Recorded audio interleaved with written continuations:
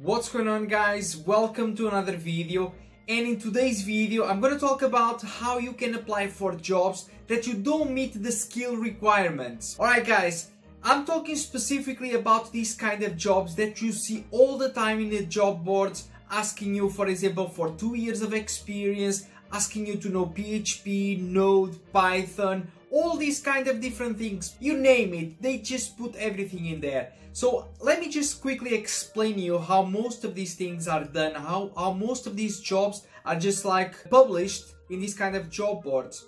So it starts usually like this. There is a manager in a company that is responsible for a web developer team.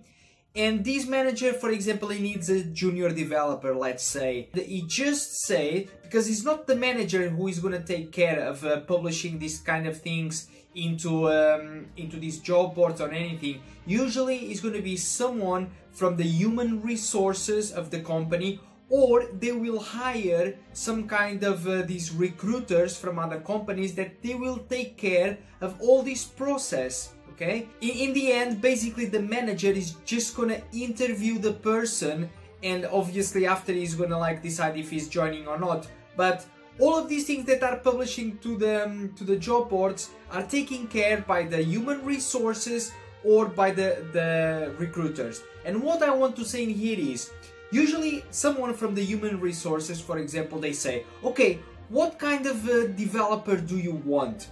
And let me just show you this. The manager is going to say, you know, obviously I would not like someone who is coming here and doesn't know nothing. Let's say between 0 and 2 years of experience. You know, something that, of course, if we can get someone with 2 years of experience and we can pay him like a really low salary, the best. This is what they all think about. Let me tell you this. And of course, they will probably offer like a very low salary. You will see from the salary offers that you see, if it's a really low salary for someone who is just starting out. Even though they put their 2 years of experience, don't bother about it and just apply anyway. And of course, they send them, oh, look, if this person knows PHP, or if this person knows C#, or if this person knows Node.js, just one of them, put all of these languages in there, because if they know just one of the languages, it will be fine for us, okay? And that's why when you guys go to these job boards and you see all these different requirements in there, like, oh my god, I'm supposed to know Bootstrap, I'm supposed to know PHP, I'm supposed to know JavaScript, I'm supposed to know MySQL. I saw so many of these job advertisements for example, web designers. A web designer is someone who should be just doing graphics and other stuff for the web, and they are asking him to know MySQL, PHP and JavaScript. It's ridiculous. But this is what I'm trying to tell you. They just put all of these skills in there that if you know at least one of them, it's gonna be fine. Let me just give you one example that on my second job as a web developer, I remember it was exactly like that. I only had like 1 year of experience, and in the job board it was saying something like, we need someone with 2 years of experience, PHP, C#, whatever. And there was like loads of different things. I only knew PHP at the time, okay? And I went to the interview and everything. And in the end, when I started to work in the company, I didn't use PHP. That was the language that I was learning at the time. And I started to work with C#. Completely different. I never even touched C# in my life. But this is just really to show you how these kind of job boards out there with all these kind of requirements, it may like scare you. Oh, I'm not ready, or I can't apply. And one thing that I don't understand about most of you is you guys are afraid. You guys are afraid for applying. What are you going to lose? Tell me, what are you going to lose if you apply? Even if you don't get any response back or anything, or even if you are going to the interview and you don't like succeed. This happened to me many times. I went to interviews and I didn't succeed. But let me tell you what, you just get a lot of experience, because I remember some of my early interviews with other companies. I thought, oh my god, this interview went like so well. And then now, for example, I know that all the answers that I gave and questions that they asked me, my answers were all wrong. I remembered something like they were asking me, just like one of them, like, what do you know about us? Like they were asking, and I was like, oh, I don't know anything about your company. I just saw the advertisement in the job boards and I applied. That's it.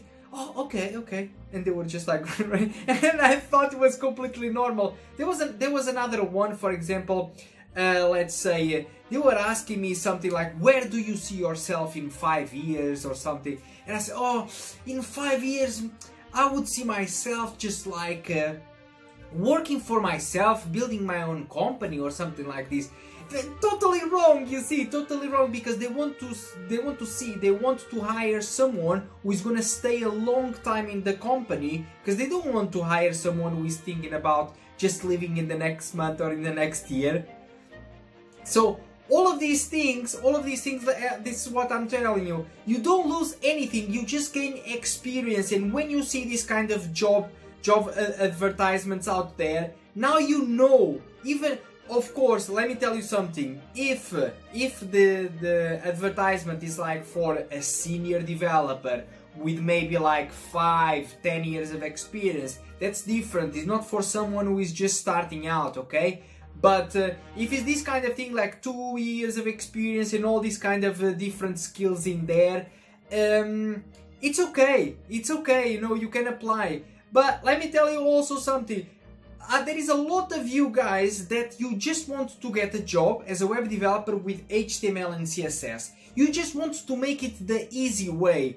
And it doesn't work like this, because this is the market out there, and there is so many people out there trying to apply for the same job. This is almost like a jungle. It's like everybody is fighting. If you don't work hard, if you don't try to learn more things, there will be your neighbor, there will be another guy 2 doors down, there will be another guy from another city that is at home learning more. So you need to compete with this kind of people. If you are with the mindset to just learn HTML and CSS, like most of you are asking me, can I get a job with just HTML and CSS? Maybe you can, you know, there are still jobs out there, but you don't increase your chances of getting a job, okay? You need to work hard and try to learn some new things. The more things that you learn, like I said, I mentioned in a lot of my videos that I would really advise you, if you are just like applying for a first job, to know HTML, CSS, of course, and then knowing Bootstrap is very important, and JavaScript, okay? And of course, if you know some kind of framework like React or Angular, even better. But that's it, guys, that's it for this video, and this is what I want to tell you. Don't be scared with this kind of job advertisements out there when they are asking you for all these kind of requirements. You don't need to meet all of them, even though if you know just like one of those languages or some of these things, most of the stuff probably you will be learning there at the job itself. Alright guys, that's it for this video. I hope you like it. Just write down in the video in the description what kind of other videos would you like to see from my channel as well, because I'm doing now a kind of tutorial on PHP as well, you know, to help you guys that you never learn anything about the backend. And yeah, now that's it for this video, guys. I hope you like it. Make sure to give me a thumbs up, and I'll see you in the next video.